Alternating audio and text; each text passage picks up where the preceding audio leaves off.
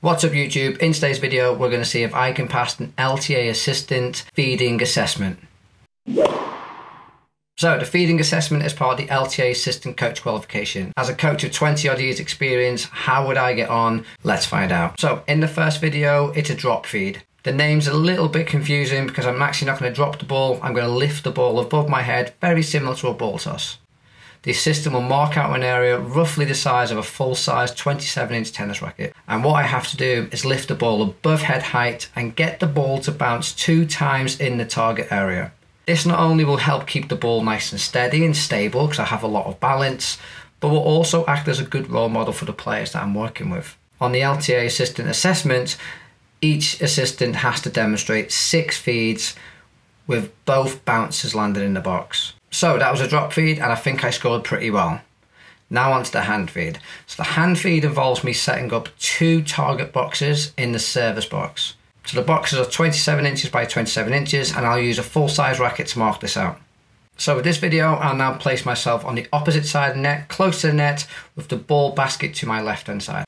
So with this feed, all I'm going to do is a nice underarm throw into the target area, 3 into the right box, 3 into the left box. And I'm really working on the height and speed. I'm trying to get a nice flight path into the box.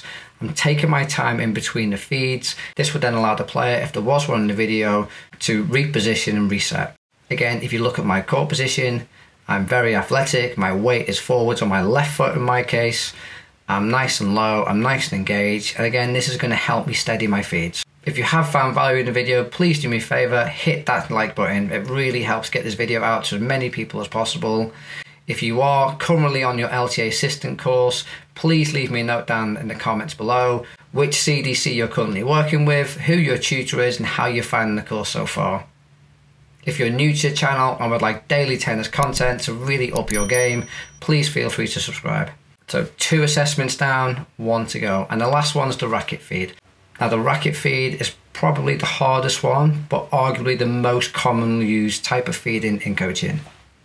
Key to the racket feed is to have a very realistic court position when you're feeding.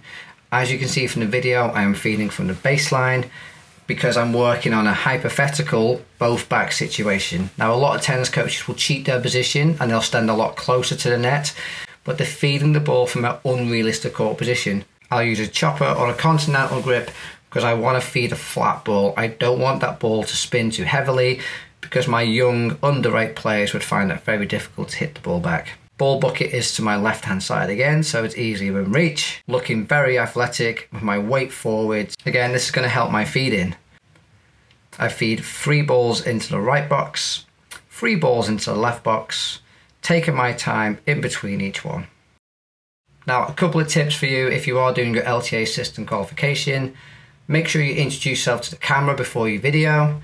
Please make sure you use a wide angle lens so we can get the whole court in.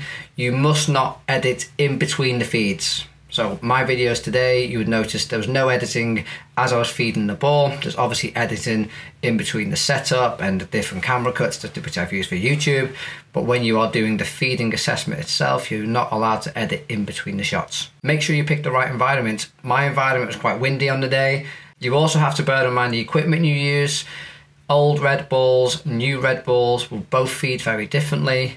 Sponge balls, probably not the best idea outside, but also if you're inside, you've got to be careful. There's very soft sponge balls out there, and there's very dense and heavy sponge balls as well. So you're going to have a play around with whatever equipment you use to give you the best possible chance of getting the highest score possible. The key takeaway from this is feeding is a skill. Go away and practice it. And that's it. Please feel free to watch one of my next videos, which I put on the screen in a few moments. And until next time, I'll see you soon.